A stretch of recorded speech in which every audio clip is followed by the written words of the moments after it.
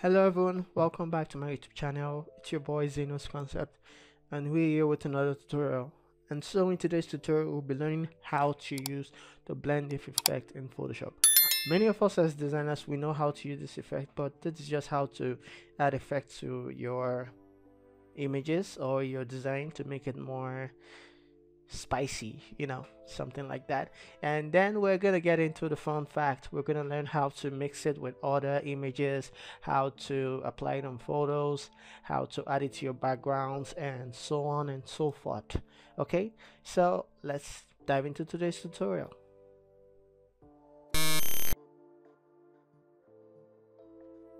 So let's go and I'll show you how I add those texture backgrounds on my photos or designs on Instagram. So after each and every design in Photoshop, I do have a collection of texture backgrounds which I normally add to it using the blend modes, or either use the blend diff. Okay, so let's go with the blend diff option first. Now the blend diff option comes up after I right click and I go to blending options, and then I use this tab here, this blend diff tab here, and this is what I do. I press Alt, which is I hold down Alt, and I click on this black section here. I drag it to the end, and then I click on the white section, drag it to the other end. Now you can see that the background has this smoky or texture kind of effect. After doing that, I want to make sure that everything is clear because I can see some kind of gray kind of effect on the background, which is not fair. So it's either I play with this one on top, this layer, or this underlying layer. It all deals with two. So I press Alt, click, and drag until I see everything very clearly. And this is what I do if I'm using a blend if. Now if I do the same for the white, I think everything will disappear, but you might still have a texture, but I want the texture to be noticeable. So yeah, this is it. You have your cool effect. You can see that the background is kind of very texture like. It has this polythene type of effect to it in this design. Okay, so that is for blend diff. Now what if we're using the blend modes, which we have here? Now for the blend mode, this is what I do. I go to overlay. Wow, that was fast. And then I go to fill, reduce the fill to maybe about 40, or let's just say, yeah, 24%, or any percentage that will be nice. And there you have it. So the blend if can give you this effect, which is the one you saw previously, and then the blend modes can give it this effect. But it doesn't end there, because blend modes, there are lots of blend modes. It's either you use overlay, you have the soft light, you have the hard, you have the linear light, but most importantly, what we want these blend modes to give us is something that can affect the design. So it's just adding texture to the design, and I think that the overlay section would be nice for it, because when you go to overlay, you can either reduce the fill and it gives you the effect correctly, but if you go to other blend options, it will give you some, but it might work well because it depends on the color. Like this color, you can see blue and red, maybe purple, and yeah, you can see how the effect came out. So it's either you use the blend diff option or the blend modes. Okay, let's see for this other design now. So I do have another texture here, and this is what I did. I just added overlay to the texture, overlay, and I reduced the fill to 60. Okay, now let me just duplicate this, and if I change it back to normal and I increase the fill, and then I double click, and then go to blend diff, we can hold Alt, then we drag this black this way, and we drag this white this way, and then we drag this black this way. You can see we still have the texture here, noticeable here and here, but in the background it's not that noticeable too. Yeah, it's not that noticeable in the background. So I believe that if you're using the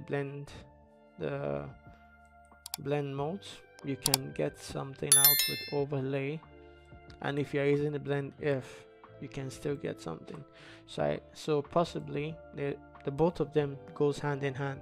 Depends on the design that you are going to do, depends on the color that you want to pop out when you finish adding the texture to the design. Okay, so this is how I create the simple mockups. So plainly, I do have the photo here, and I have the texture in both white and in a dark version. So I have the white version under the design, so I clip the design into the white version, and then I add that effect, which is the overlay, to the black version on top. And yeah, this is how I create the little markup for uploads.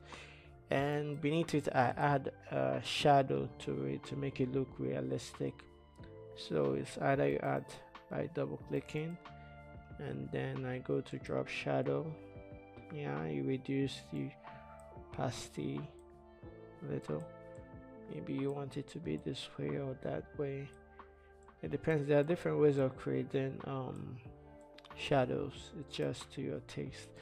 You either create like this, yeah, something like this. No, too much.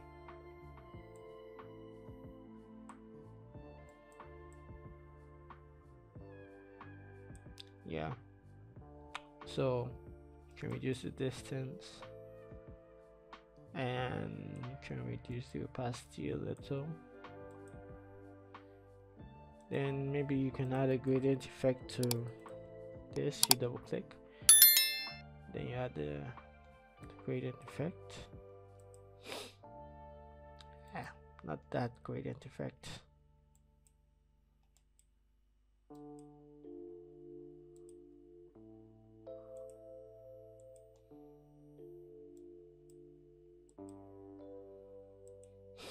Okay, so this is plainly how I do those tiny mockups on Instagram.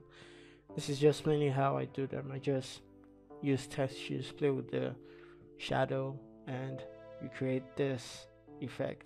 Now for you creating multiple markups on this on Photoshop, this is what you do. You have this image, okay, and you right click and you create a smart object of that image. So what I want to do is I want to create multiple mockups of this. Like, okay, so this will be here. Okay, now there's a shortcut for you to copy in Photoshop. If you press Alt and you have this three highlighted, if you click and drag, it will duplicate on its own. Nice, duplicate on its own. Okay, so we have this as a copy. So what if I want to place an image, like a repetitive image on it? I want to change the image of this, the first one here, and it will affect this. Remember, I already changed this into a smart object. So if I click on any of these ones, and let's just say I want to add maybe this design, drag into Photoshop. Yeah, wait for it to load. Okay, press enter, then I save, Ctrl S, and then I exit. Now you see that it recognizes it because I have already changed that layer into a smart object. So any effect I have on that image, it goes to the one I add after editing the smart object. Okay, so this is plainly how you can do a simple mockup in Photoshop. So over to this design, we're not going to be adding a paper-like texture. We're going to be adding a metal-like texture to this design. So after designing this, I thought about adding a paper texture, but I decided not to because it's talking about a car service. So I decided to add a metal effect to it. So I downloaded this texture online. Yeah, this texture, and I decided to add it on top of it. So this is what I did.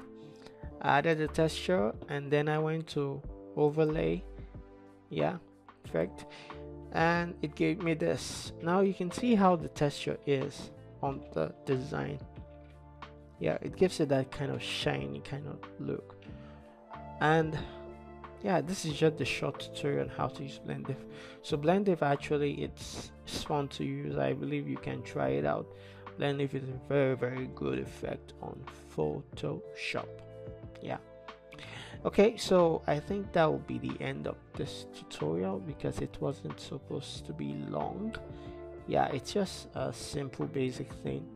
So what I'll be adding after this tutorial will be a link to different textures and maybe metallic effect that I have on my database, yeah, or what I have on my file. I'll just add that to a link in the description below. And yeah, this is the end of the first series of my YouTube. Yeah, that's cool. So the next series will be doing basic tutorial. From now I'll record the process of how I do my designs and how I come up with the ideas, and also we will go from time to time to design great things, and we will be going on different fun design. And let's not forget, always have fun when you're designing.